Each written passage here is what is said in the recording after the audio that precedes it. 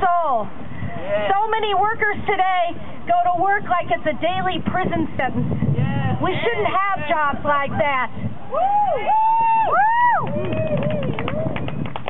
It is so great to see that so many of you are outraged.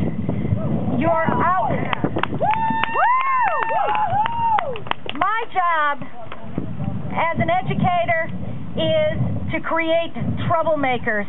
And I am so happy to see that there are so many young troublemakers coming up today. I've been coming around here off and on for the last week, trying to listen in to what people are doing and trying to understand the processes that they're creating to try to take on the 1%. And I'm really impressed. This gathering, and I invite those of you who are here for the first time to stop by in the evenings when they're having their assemblies, and listen. This is a school for democracy that's going on right here. I can't tell you how many conversations I've heard and participated in with people who are trying to figure it out. They're looking for solutions. They're trying to find common ground with one another. It's a process that's really hard, and it's a process that I really have faith is going to bring us forward. I've been waiting for this for a long time.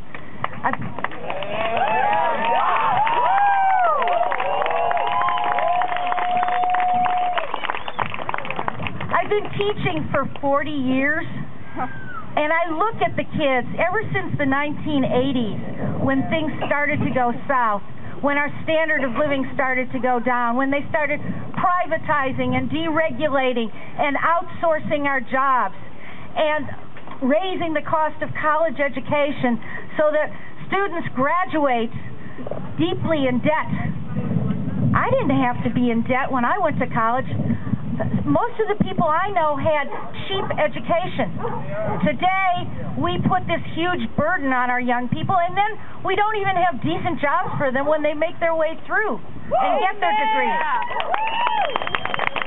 Thank you.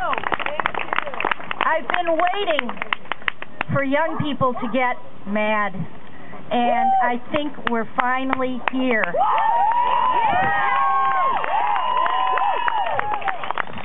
Say something about this setting. This piece of public art is called IOU-USA. And pick up a pamphlet if there are any left, because it's really interesting, and I heard that the guy who put it together is going to be speaking at 6 o'clock after the march, and I want to hear his story. But in a sense, I think it should be renamed "We Owe the World." Because we do owe the world, not in the way you're thinking about it because of our trade deficits and all of those things. We owe the world for working so cheap that we can be clothed and fed and buy all our fancy electronic equipment off of the exploitation of workers all over the world.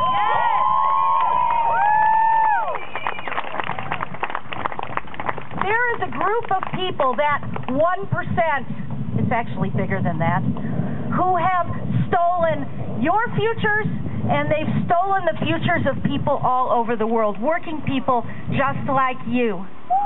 And I really encourage you to read history. Not the history that most of you learned in school, which is the history of rich white guys, military leaders, corporate leaders. Read the history of the people. Read the history of the people like Mother Jones, who stood up to John D. Rockefeller Jr. and organized women with brooms and mops to sweep the scabs out of the coal mines that were on strike. Somebody last night mentioned Andrew Jackson as if he was a good guy.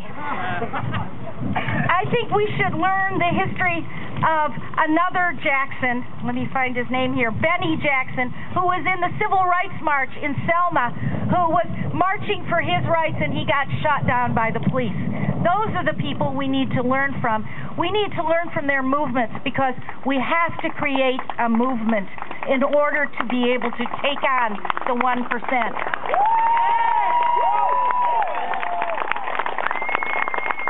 American elites don't make concessions to people without a fight. It has to be taken from them through mass movements that build enough power to make life impossible for them as usual.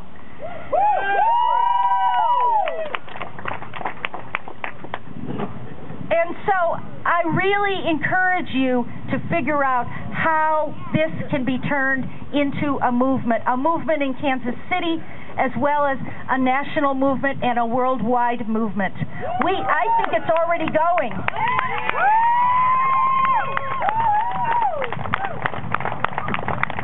If I have any advice, I always have advice, is to take this big school for democracy and to turn it into a real activism. And I know we're all thinking really big. We're thinking about Wall Street. We're thinking about those thieves. But we really have to think local as well, because movements get built through local issues. I want to talk about a couple of issues that are on the horizon that I think it might be really good to get involved in. I'm a member of Kansas City Jobs with Justice. Here's my button. We're all about economic justice, and we're a coalition of unions, of faith groups, of community organizations, and of students. And we're going to be taking on an issue that I think affects a lot of you in the next year, and that's to raise the Missouri minimum wage by $1 and to increase the percentage that tipped employees get from 50 to 60% of the minimum wage. We're going to be circulating petitions. We need volunteers. We need people to help change public opinion. Actually, the public opinion's on our side. What we need to do is oppose those people who are going to lie and say it's bad for the economy. It's great for the economy when people make more money, that working people make more money, because we're the engine of growth. Another issue that is going to be on the horizon, there's an organization called CCO, which is a faith organization, and they're sponsoring an initiative to get rid of payday lending. And